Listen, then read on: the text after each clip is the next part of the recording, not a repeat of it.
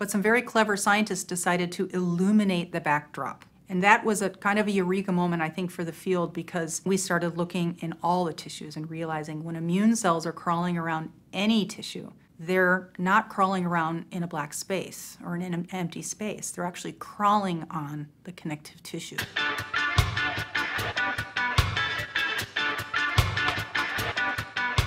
I'm Jane Grogan, and I'm a scientist. I've been at this for more than 20 years now, and I think perhaps the only thing better than doing science is talking about the science. Lucky for me, I work in a place where I am surrounded by some of the brightest minds in research. However, there's usually not much time to just sit and talk.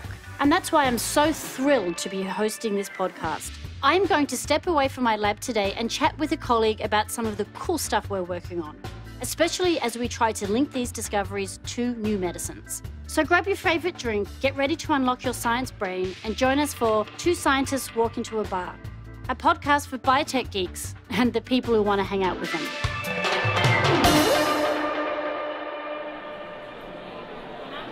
Do you know what connective tissue is? Yes. Yes. I know what connective tissue is. Okay then, but do you know what connective tissue does? It connects it connects your organs and your bones, and your guts together. At a basic level. I thought connective tissue connects like muscle to the bone. That's what I think it is. On this podcast, we've talked a lot about different kinds of cells and what they do. Immune cells, brain cells, cancer cells.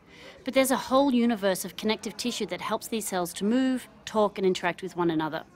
For a long time, no one paid attention to this connective tissue. Now that's all changing. We're learning how important connective tissue is. To get a sense of where the field is going and what this means, I'm sitting down with the lead scientist in the field, Shannon Turley. So welcome, Shannon. So as you know, I'm an immunologist and I work on immune cells. And as we know, and we've talked about in other podcasts, these immune cells need to move around to pick up instructions, interact with other cells, head back to infected or diseased tissues. And it's well defined that these cells use the bloodstream and lymphatics to do that. So it turns out that connective tissue is critical for this process as well. So what is connective tissue? Well, connective tissue is the material that holds organs and tissues together and gives the cells in those organs and those tissues that carry out specialized functions like liver cells or lung cells. Liver cells help detoxify the blood.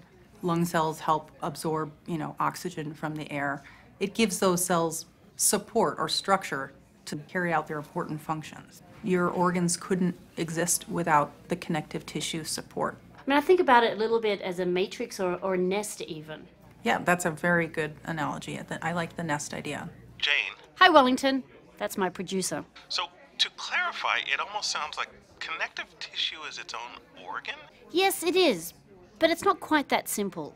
It's quite complex, hence the nest analogy. There are a lot of components. Things like stroma, fibroblasts, endothelial cells, pericytes, and dendritic cells. These cells all weave together to make this complex nest and tissue support structure. So Shannon, there are two ways to think about connective tissue, right? One is like a nest, as we just said, providing the support and structure to different organs. But there's also an interaction happening in how information is being transmitted and shared, right? Yeah, absolutely. If you think of a city and you think of buildings and roads and subways and, different kinds of physical structures. The connective tissue would be the physical structures, and then all of the people that are moving around, carrying out their jobs and such inside these physical structures, those would be the specialized cells of each of your organs. So one skyscraper might be like the liver, and another skyscraper might be like your adrenal gland. And there are specialized liver cells that carry out liver functions. But the skyscraper, the physical structure of that building, would be the connective tissue. So the infrastructure is the connective tissue, and all the people are the cells moving about, being instructed by that connective tissue. Correct. And using the connective tissue to walk on and carry out their day-to-day duties on. And if you didn't have the floor, or you didn't have the walls, or you didn't have the road or the subway, then those individual cells, those individual people walking around couldn't carry out their function. So with the visual of the city in mind, How are the people walking about, getting instructed rather than just walking randomly around the streets? Let's think about all the individual rooms within the skyscraper. So there's a floor and walls. It turns out that there's a dynamic interaction between the cells that make up the structure and then the people inside those rooms that carrying out their specialized function. They're actually communicating with one another all the time. So the floors, the walls, the ceiling of that room are lined with factors made by the connective tissue cells that are instructing the tissue cells to do their job. How do you think, or how does the field think about the different specializations of connective tissue in different places? Yeah, that's a very good question. We think that the connective tissue in each organ is different, and it has elements that are unique to each of those organs to help that organ carry out its function. And is that just because the connective tissue is made up of different cells and so there's a different cellularity in different tissues, or do they actually have different functions? Probably both. And as I mentioned before, there's a dynamic interaction between the specialized tissue cells and then the connective tissue. And it's not only the connective tissue that might be giving information to the specialized tissue cells, but also there's a return. So there's a constant interplay of communication. A constant interplay. So for example, in a liver, let's talk about hepatocytes. That's the main tissue cell in the liver that's carrying out specialized liver functions. It lives in a nest or a skyscraper that's created by the connective tissue and the connective tissue cells. But probably the connective tissue in the liver is different from the connective tissue in the skin, because hepatocytes by nature are going to make very different things than a skin cell, a keratinocyte, is going to make. If you take, for example, connective tissue from the skin versus the liver, and you swap the cells over, so you put the hepatocyte on the skin and the skin cell on the liver connective tissue, what would that look like under a microscope? Whoa, that's... Jane, you're way ahead of the field. That's futuristic.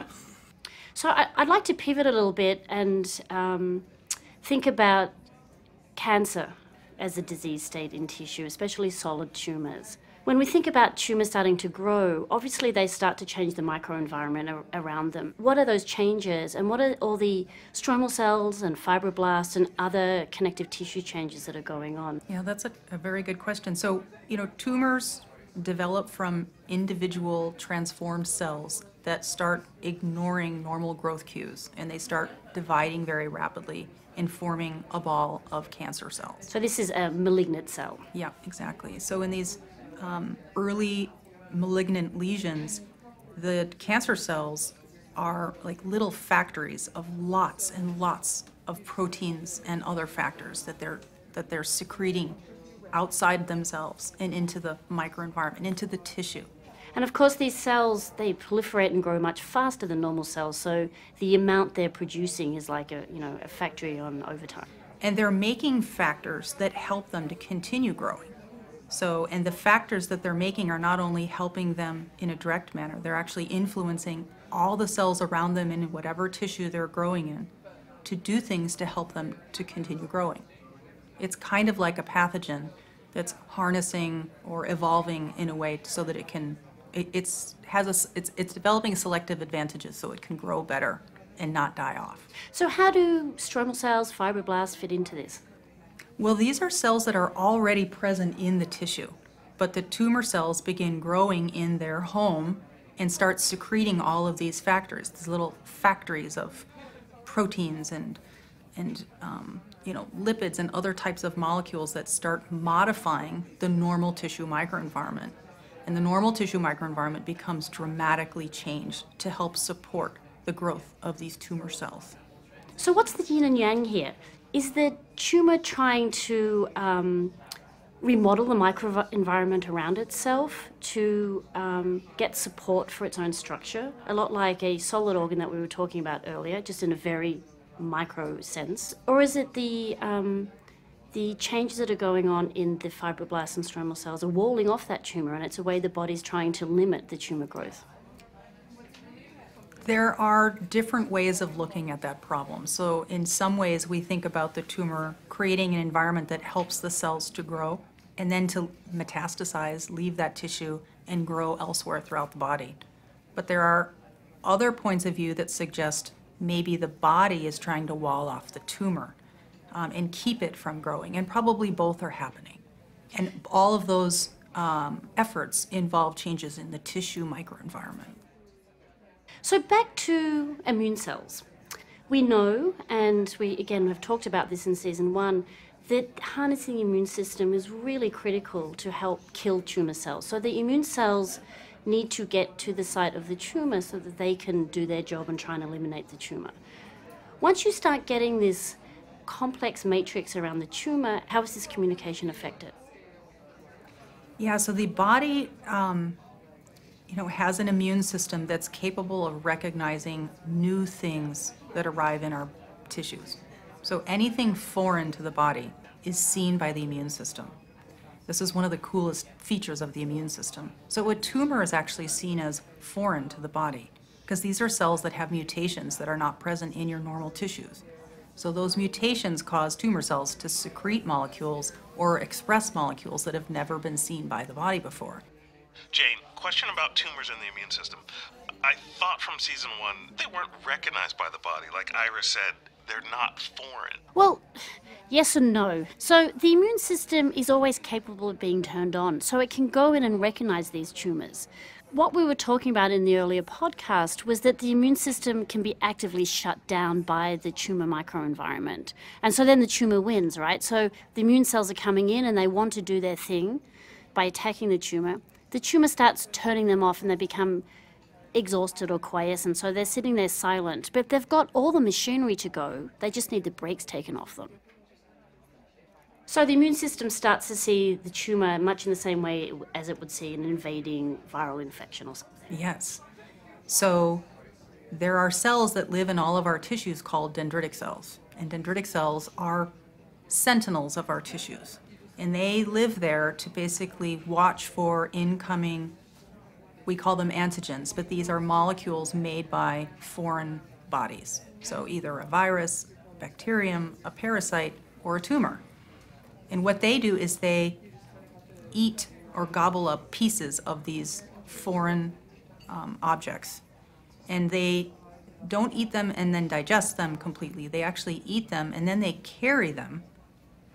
They migrate out of the tissue to a lymph node. And when they get to a nearby lymph node, they use the material that they had gobbled up in their tissue of origin to alert the immune cells, the lymphocytes, that there's some unwanted object in the tissue. So not only are cells moving into the tissue, we're having cells move out. You just mentioned the dendritic cell, which is a very unique cell within the body, and I think we're still learning exactly what these cells are, how we define them, and what they do. But could you describe them for us? Sure, these are cells that originate from the bone marrow, but they live in all of our tissues. It's called a dendritic cell because it has these very long dendrites or spines. And the spines are these very active arms, or we call them in cell biology processes, that are moving all the time in their little microenvironment. And they use them to capture molecules that are and debris that's in their surroundings. And what they do is then they pull the debris into their cell bodies and into structures called lysosomes. And in these lysosomes, they basically have all kinds of, it's a very destructive environment with a lot of proteases and low pH. It's a very acidic environment, and whatever they bring in gets degraded. So it's like an acid wash. Yes, exactly. Things get broken down into smaller things. Yeah, you can think of it as a garbage truck. So it just basically takes in these unwanted objects and breaks them down into smaller pieces. And while that's happening, the dendritic cell is also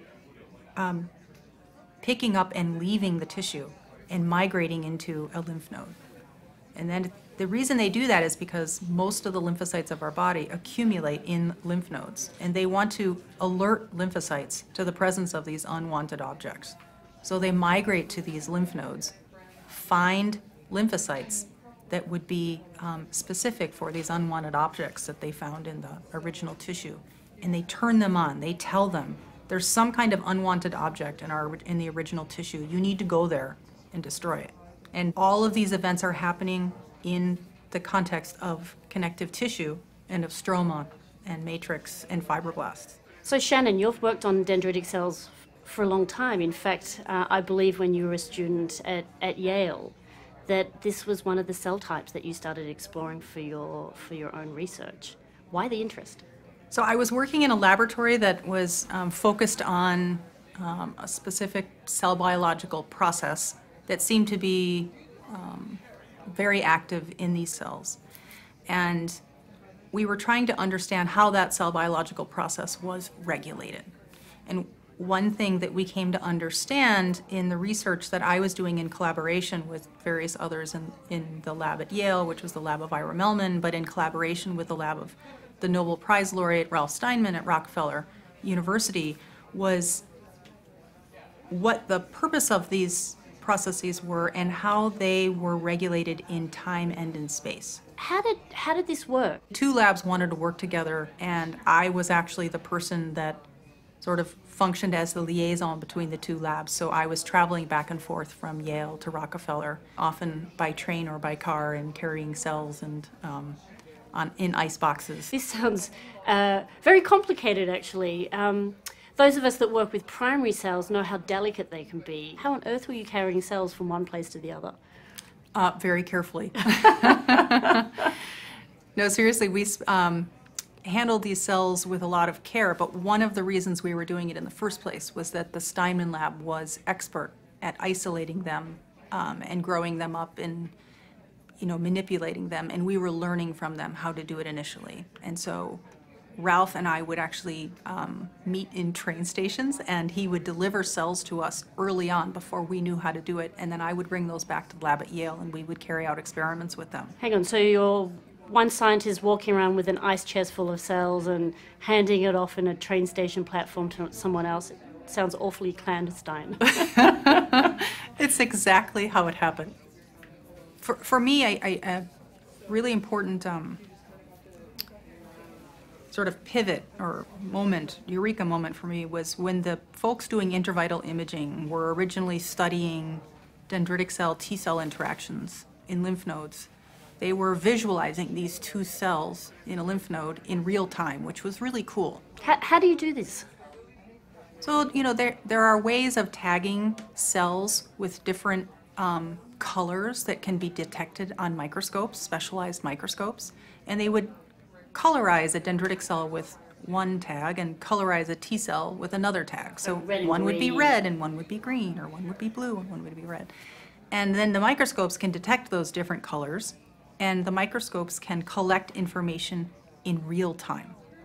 And you can watch these two cells crawling around the tissues, finding each other, and then spending time together.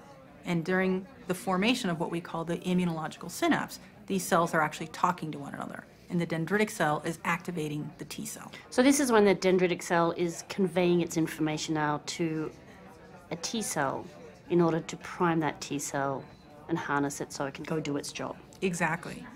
And for a long time, the approach focused on these two cell types. So you would see the red dendritic cell and the green T cells interacting with each other, and in the backdrop was black space.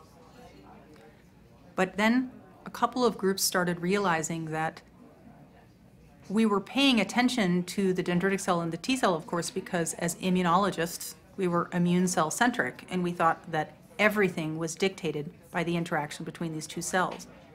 But some very clever scientists decided to illuminate the backdrop, and they did this by having a third color in the mix, which illuminated the microenvironment, or the tissue, or the connective tissue, the stroma, as we say. And what they realized was actually that the T cells and the dendritic cells, their movement in that tissue was following the tissue structure, the connective tissue structure. So that the rules of this interaction were not only coming from the dendritic cell and the T cell, but all the tissue around them was having playing a very big role in the outcome of the immune response. And that was a kind of a eureka moment, I think, for the field, because it forced immunologists to start paying attention to the cells around the immune cells, to the tissue, the connective tissue, the stroma. And then we started looking in all the tissues and realizing when immune cells are crawling around any tissue, they're not crawling around in a black space or in an empty space. They're actually crawling on the connective tissue. So the structure provided by the connective tissue is dictating immune cell movement and also giving them very specific information about how to move, when to stop, how to act. What was the moment you got into science? I loved science from a very young age. You know, as a kid, I was interested in archaeology and marine biology. I mean, most kids are interested in dolphins and whales and sharks, right? I mean, many of us who are now scientists started with an interest in marine biology. I know a number of us. Big things, We're cute majoring. things, scary things. Absolutely. So I was actually a marine biology major as an undergraduate. And, but, you know, to be that major, I still had to take some human biology courses. And it was in, you know, the human biology courses that I started to realize how incredibly cool the human body was. And I ended up getting a job as a research technician in an immunology lab at the Scripps Research Institute in La Jolla, California. And I was in a laboratory that was run by two actually well-known immunologists who took me under their wing and decided to teach me the basics of immunology. One was Dr. Susan Webb and one was Dr. Jonathan Sprent. And Jonathan Sprent took me into his office, was smoking a pipe, and with his, you know, very thick Australian accent started teaching me the fundamentals of immunology. And I think it was that mentoring moment that was so special to me. It got me really, really excited about this new topic. I fell in love with immunology in a very similar way. I had studied biochemistry and pharmacology as an undergraduate, and my professor used to also sit in the lab smoking his cigars. and I got a job in a immunology group at the Walter and Eliza Hall Institute in Melbourne, Australia, and again had one person that changed my life in that respect was Jacques Miller. A man who, you know, helped discover the role of the thymus, which is a whole nother topic of discussion for another day. But yeah, I got super excited about what the immune system is and how it works and what we don't know, which really launched me off into my professional career as well. I think those teaching moments are really important. And, you know, I have always loved teaching. And I think, you know, helping a student to see the light or get excited about a topic or understand a topic is when the lights turn on. So as you project forward 5 or 10 years from now, where do you think we might be, or where do you hope we'll be in terms of understanding more about the connective tissues and the role they play in disease? Yeah, so I think what we're coming to understand is that connective tissue in each organ is somewhat different. But I think what's more important with respect to human health and disease is that a disease state or a pathological state is going to influence the connective tissue of each organ differently. So if you have a disease like rheumatoid arthritis, the connective tissue there is changing very dramatically. We know quite a lot about how the connective tissue is evolving during the development of rheumatoid arthritis, as an example.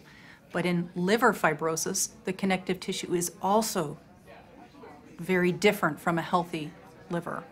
And in order to fully understand what those changes are, we need to understand the connective tissue in the healthy tissues and compare them to one another, for example, from the liver to the joint. But then we need to understand what those disease states are doing to the connective tissue, because I should back up and say that we know that those changes in the connective tissue are part of the reason those diseases develop in the first place. So one of the reasons we want to understand all of these complexities in the connective tissue is to hopefully intervene in the connective tissue to maybe stop some of these diseases from advancing. Do you think people are going to start treating the cells around the tumor, that connective tissue, instead of the tumor itself? I think we're definitely looking at ways of targeting the connective tissues, but it won't be instead of the tumour. It'll probably be a multi-pronged approach. We might need to go after the tumour and the immune cell and the connective tissue that's providing the structure and the signaling for all those cells. So the connective tissue is both the villain and the hero. Yes. Yes, so in rheumatoid arthritis, we know that connective tissue is perhaps one of the major drivers for pathogenesis. So the destruction of the joint is largely driven by altered fibroblasts. There's a communication between immune cells and fibroblasts that's leading to the destruction of the joint. In liver fibrosis, we know that inflammation is causing fibroblasts, connective tissue cells, to make the organ really stiff and not function well anymore. In diseases like cancer, we know that the connective tissue there is also creating a structure that helps tumors to grow, but not only helps them to grow, helps tumors to be resistant to certain drug therapies, chemotherapies, and immunotherapies. And so we really need to understand how these cells are doing that so that we can go back and develop therapies that will hopefully block those functions and then make those tissues either regenerate or become more responsive to the drugs that patients are receiving. I think this is all tremendously exciting, bringing together essentially two different fields, right? The connective tissue and structure, and then the immunology field. And particularly for me, I find that exciting as someone who focuses on T cells and immune cells, like how they get into tissues and get their instructions, particularly with disease and tumors. So I certainly look forward to more of your research and hope that we'll continue to collaborate on this in the future, us either individually or in the field. I look forward to that too, Jane. Thanks. What a great start to the season. Connective tissue is no longer a black space. I'm particularly looking forward to seeing how this field develops as it directly regulates some of the immune cells I work on and care so much about. Thanks for joining me. We'll be back in the bar in a couple of weeks with a new show focused entirely on proteins. I love proteins. In the meantime, keep telling your science fans about us, like us on Facebook and Twitter, and most importantly, if you haven't already, subscribe and rank us on iTunes. And now, for me, it's back to the lab.